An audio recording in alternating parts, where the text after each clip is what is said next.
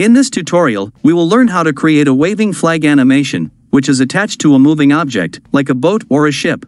We'll make use of cloth physics in Blender to create this, and it is quite easy. So let us start with a blank new scene. We will first hide this default cube. Now go to the Add menu, and add a plane. We need to make it upright, so change this X rotation angle to 90 degrees, and let us move it up, maybe by 4 units. We will convert this into a flag, so we need to change its length, according to the dimensions of the flag design that we intend to use. Let us scale it up by 2 in the X dimension.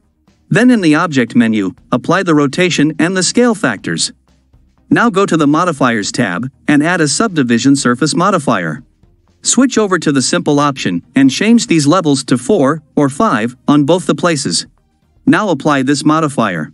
And as a result of this, we will get enough number of subdivisions for this plane, which is very important. Now, we want to pin this flag at these 2 points. So let us go to the Edit mode. Deselect everything, and select these 2 endpoints. Now go to this Object Data Properties tab. Create a new vertex group, and click on Assign, so that this vertex group contains these 2 endpoints. Now go back to the Object mode. Then go to the Physics tab, and enable the cloth physics. We will go with all the default options, but we have to make 2 changes. First, under the Shape section, we can see a field called Pin Group. Here we have to select the vertex group that we have just created. And under Collisions section, we have to also enable this Self Collisions. If we now play the animation, we'll see that the cloth falls down, but it has got an uneven or a rough surface. So we need to add some smoothness to this cloth. Let us go to the Modifiers tab, and add another Subdivision Surface modifier. We have to use the Cat-Mulplark option, with a level of say 2. And we can also enable the Shade Smooth option. If we again run the simulation, we'll see that the cloth is now quite smooth, but we want this cloth or this flag to wave in the air, in a horizontal fashion this way, instead of falling down. So we need to add some force field in our scene, maybe a wind force, which will enable the flag to wave in this direction. Let us stop this animation, and then from the Add menu, we'll add a force field, maybe of wind type. We need to rotate this field correctly, so that the wind flows in this direction. So we have to change this Y rotation angle to 90 degrees. And we can also reposition this field just behind the flag. It does not actually matter, because by default a wind force will affect the entire scene. But we need to increase the strength of this field sufficiently, so go to the Physics tab.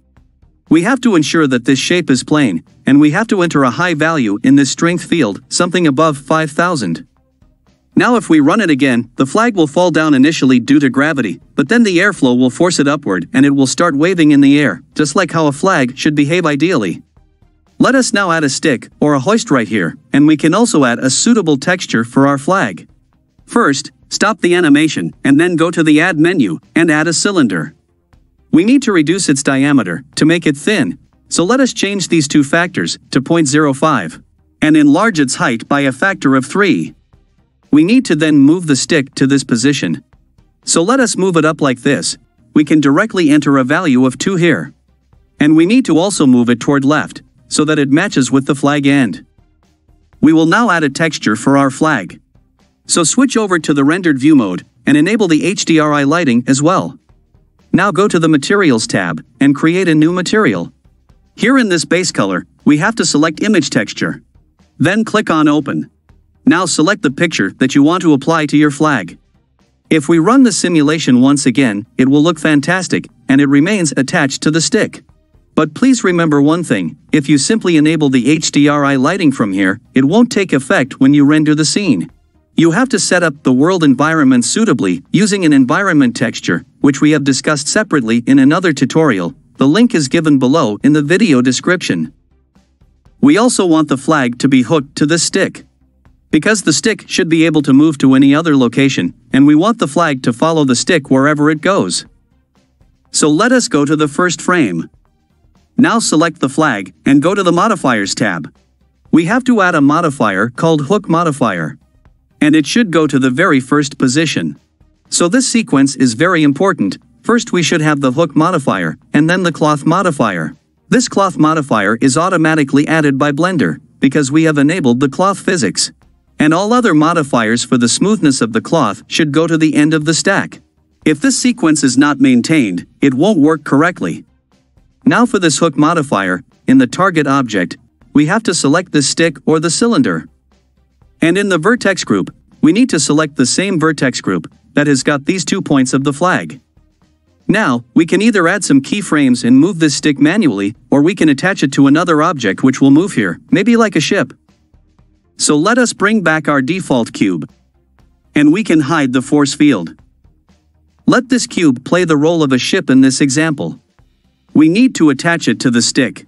So let us move it a little bit toward left, like this. Now select the stick, press the Shift key, and select the cube together. Then press Ctrl P to bring this menu and select the object option. So the stick will now become a child object of this cube, and it will move along with the cube, wherever the cube or the ship goes to. We will take our ship to somewhere here. So we need to keyframe its current X location. Then go to the end of the animation. Let us move the cube toward left. And we need to keyframe this as well. Now go to the first frame. We need to bake the cloth physics for the changes to take effect. So go to the Physics tab and scroll down. Expand this cache section. Delete the existing cache files and then start the baking process. Once the baking is done, we can verify the final result. So the cube is now moving, and the flag is moving along with the cube, while waving in the air as expected, and later you can also replace this cube with a ship, to get the same result as we saw in the demo. So this is how we can create a waving flag with a moving object. I hope you like this tutorial. Thanks for watching, and don't forget to subscribe to this channel.